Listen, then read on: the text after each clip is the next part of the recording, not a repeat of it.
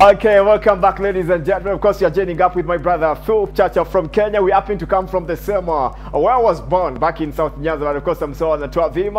He's in Nairobi right now. Of course, you're going to share with him about his musical journey and of course how he really rised up to make sure to market his rap music, because we believe in Uganda rap music is not such a way you can promote it so easily. Back in Uganda, we're still struggling in hip hop part of it. But of course, ndugu, habari ya siku ya leo? Mzuri sana. How are you, sir? I'm fine. How are you doing? I'm very blessed, humbled to be here. I really bless the name of the Lord, and good to see you, sir. Amen. I'm so honored to have you for the first time on Africa Connect, of course, as we connect up, really. Yes, sir. How are you doing? You can say I to have... I'm very blessed and honored to be here, especially, I really have Uganda in my heart. And yeah. So this is actually my first time to be interviewed in Uganda, and just to see my music play in Uganda. And so this is just God. This is just God. I'm so excited. I'm so happy and looking forward to come there live. Amen.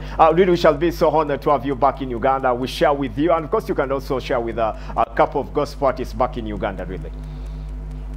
Yes. I really love Uganda. You see, we are family. And now that we are all in the kingdom work, it is actually even easier and fun. By the way, that has been on me before you say hi to our viewers, and of course to get to know about your name. But of course that has been so much on me. The connection back in East Africa has been so low, and of course we got a lot of gospel artists back in Kenya, in Uganda, Rwanda, and Tanzania, and of course Burundi. But our connection has been so low. I don't know the reason why, really. I think one of the things that the body of Christ should be doing right now is focus on unity. You see, coming together, like now, me meeting you, we meet with other gospel music ministers. It becomes even easier for us to move and make a big impact. I think what we are lacking in the body of Christ is unity. There is so much competition which is unnecessary.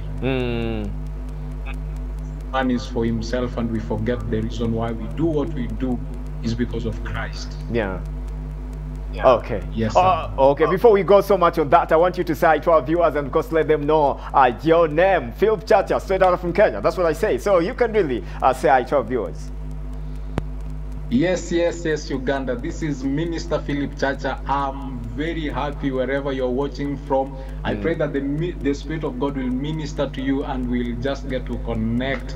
And it's gonna be an amazing. I dearly love you and pray for you. I pray for Uganda. And today, just to talk to you direct is by the Spirit of God. I'm so humbled and honored. Siwa your God. Amen. And of course, coming back, also people would wish a bit to get to know about you. I was saying like we happen to come from the same region back in South Nyanza, and you telling me I'm from Nyanza, and I was in Nyanza. I was like super excited because you meet couple people who come to the region where you come from sometime. Oh, Philip Chacha. Philip Chacha is I'm one of the guys. I'm very simple but full of the Holy Ghost. And like my brother said, yes, I come from the Nyanza side of Kenya. When you are born there, being raised there is not easy. Even coming here in the city, it's not. You understand what I'm saying, sir? But by the grace of God, we made it here. We came to the city, and now we are preaching the gospel. We are making music that is reaching to Nyanza, reaching to Uganda, and other parts. And all this music is for the glory and the honor of our Lord Jesus Christ. Man. And what you've talked about, I'm born again. I'm engaged. Looking forward to have a wonderful wedding. You are welcome, sir. To see you. I'll be back in Nairobi. Nitakuja Nairobi. Yes. Okay. Karibu sana.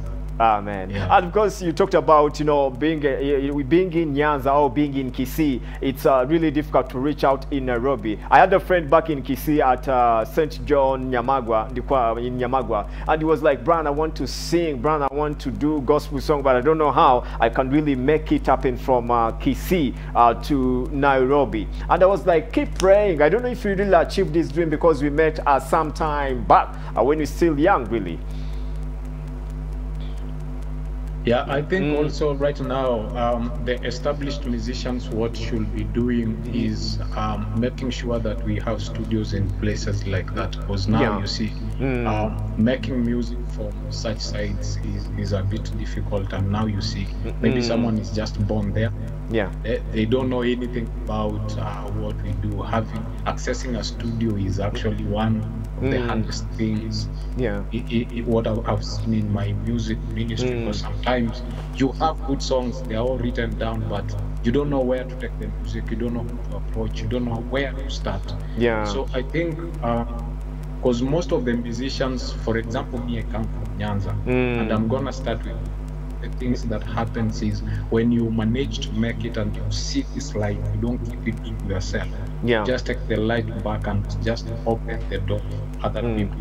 And just, if you can manage the studio for them and just advise them and show them where to take their music, you see, because there is so much talent, Yeah. It can be easy for now guys to connect the way we are connecting now. Yes, and of course I wish you, and because as you come from Nyanza, we have Ringtone, it comes from Kisii, Ringtone Opoka comes from Kisii. I wish you guys would join hands and then make sure like people from Kisii or people from South Nyanza could have access to record music and then to serve God. Maybe you can really do that great work. It would be really so good. Yeah, you know, I normally say change starts with you. Yeah. You see. And so I'm gonna be the first one to take the step. And, already we are working on it with a couple of you brothers just to ensure that for now we may not start a studio there in Nyanza, but it's possible for us to get guys from Nyanza to record. Yeah. In the city. So we're gonna start that way, and then as we grow big, we're gonna now spread out to such parts. And talking about Ringtone, he's such a good brother, so I'm gonna reach out to him and we discuss the matter. I believe be fruitful and productive, and it will edify the body of Christ.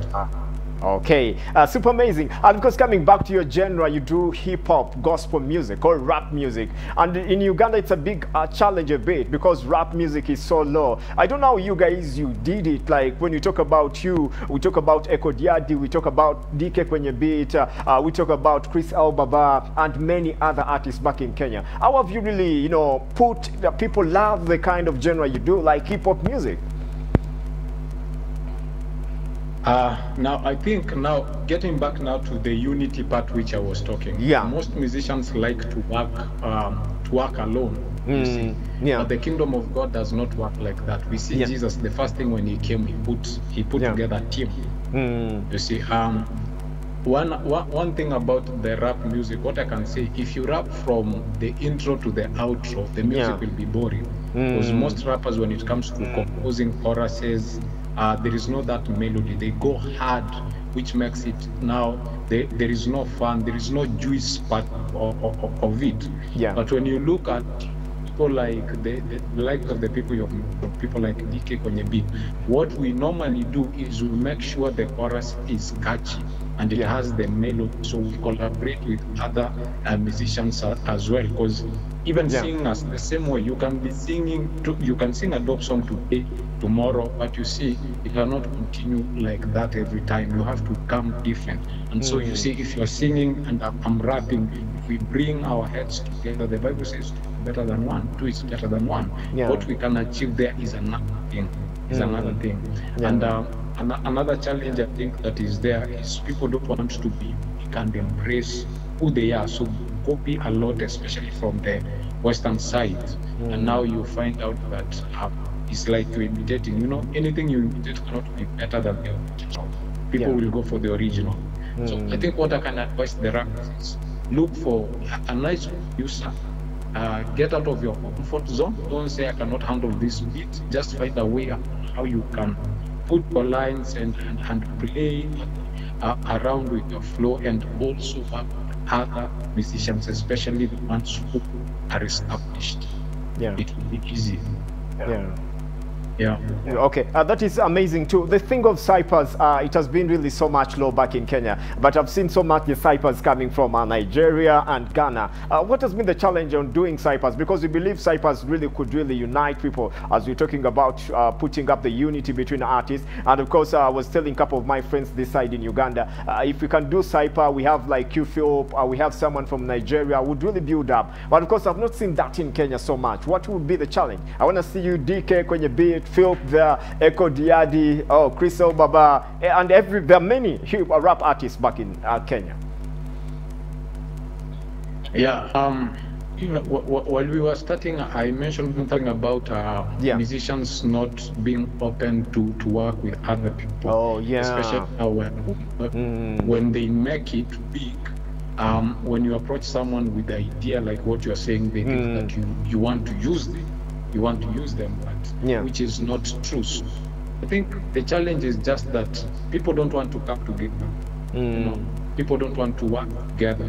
And you see, working together, if I come on board with 1,000 fans, another one comes with 10,000, you are uplifting me in a way, because 10 plus 1 is actually 11. Right? Yeah. So I think what we and I'm really praying. I had a meeting with the Kodida.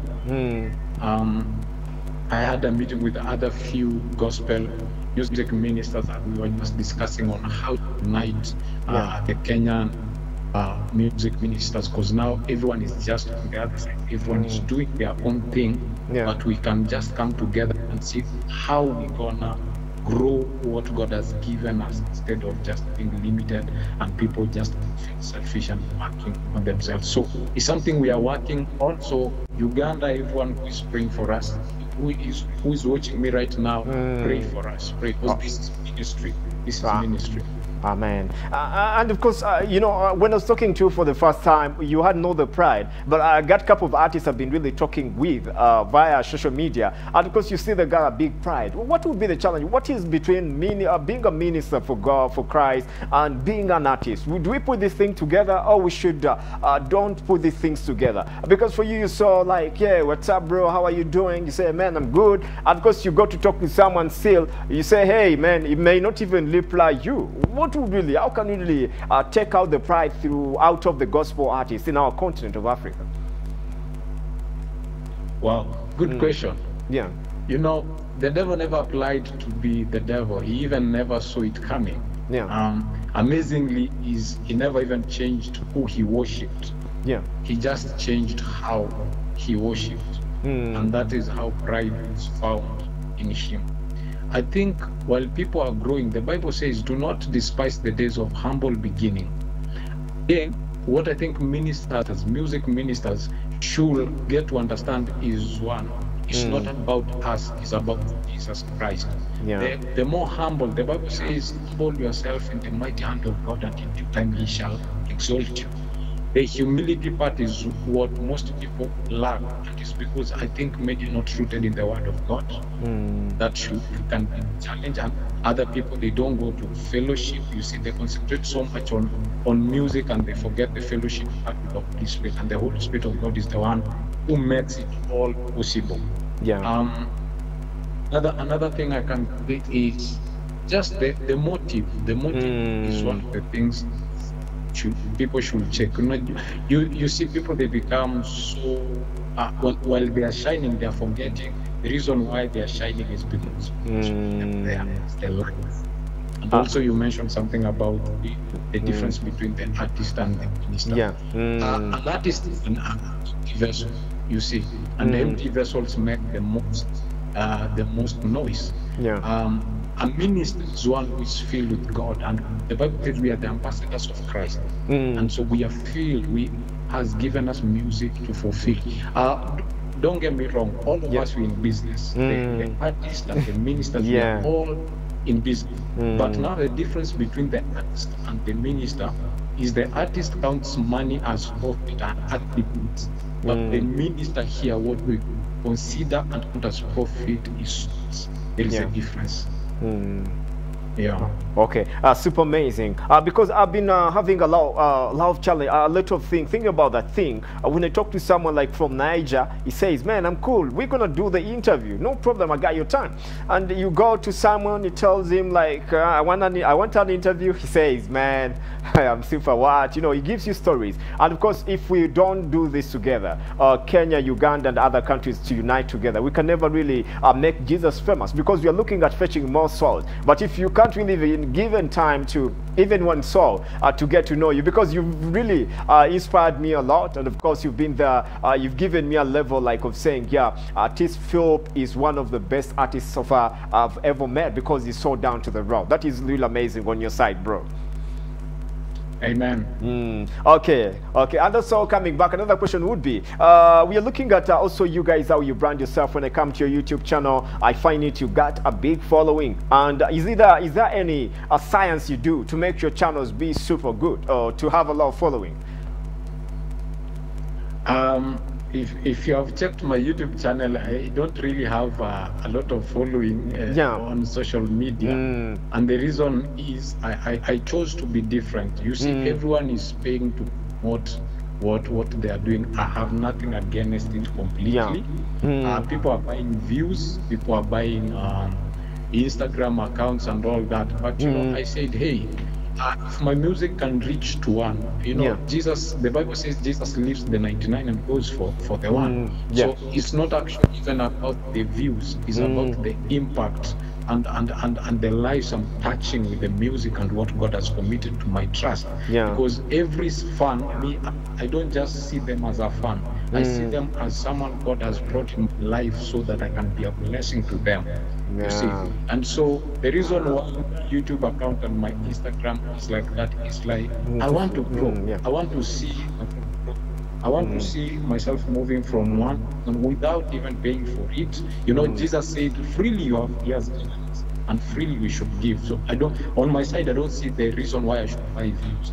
I don't see why I should things, because Christians don't have chances. We have grace, and it is by grace that one can only rise. So at this point, I just want to see myself growing from 10 to 100. You see, that way I will have a testimony, because I'm monitoring and I'm seeing what God is doing in my life, and it is one of the things that keeps me humble and thanking God, and without even forgetting, because I know I came from 10 to 1,000. Okay. Super amazing. Most people are buying most people are buying views. Most people are paying to push their soul. It's not about hype. It's about impact. Really, you talked about something that I've been already thinking about, like, let me reach one, but of course when I've saved one, instead of reaching many who will just be like, you've bought the views, the following, and then you end up like, you know, they're not really getting what you do, they're not really getting what you're saying, or they're not really taking the music you're doing into their hearts, so that maybe how they can change, maybe how they can really become Christians, or maybe they can really follow our Lord Jesus Christ. Okay. All right, we are still on, and of course, so one of the things I like to just talk to, especially music ministers, don't force yourself to people. Just focus on doing what God has called you to do, you see, and then you will grow. He is faithful. The one who has called you, He knows. He's the one who has given you the melodies. He's the one who has given you the song. He's the one who has given you the resources. Me being here talking to you who is listening, it's all by the Spirit. It's not by chance. It is by the Spirit. I connected to Brian by the Spirit. So we grow, we rise as we humble. So don't be pressured. Don't be pushed to do things. Just do things as led by the Spirit of God, and you will see, you will grow. You will grow big. Okay, it is super amazing. Of course, time is not our best ally. Your last word to our viewers. Of course, for us back in Uganda, we shall really keep on playing the music, and of course, we shall always keep on really having you on the show as we really change and of course get more people back to Christ. Yes, my last words will be, if you're watching this show and you're not born again, kindly go to their social media accounts and just inbox them and receive life, because all this we are doing is for Jesus. Life without Jesus Christ is meaningless. It is useless. You see, you haven't even started living. Another thing is, I dearly love Uganda, like I say. I keep on praying for you. Apostle Grace Lupenga is one of the mentors and people who have built my life. And also, if you like to connect with me, you just go to on social media and just photo Philip Chacha. As simple as that. Inbox me. I'll reach out back to you. And we bless God. It is an honor. Amen. I'm going to connect you to a couple of rap artists back in Uganda, and of course it will be so amazing to get to know about you, and of course you guys to share one-on-one. It will really help us to rise the gospel in Africa. Sure, I'm looking forward, sir. Amen. Thank you very much. That was Phil from Kenya. It was an honor to talk to him. Of course, let's really keep doing this, because the only one thing that could really, rise the gospel is to connect up and to collaborate with a couple of artists across the continent. Of course, let's take a musical break. We're still having much more on the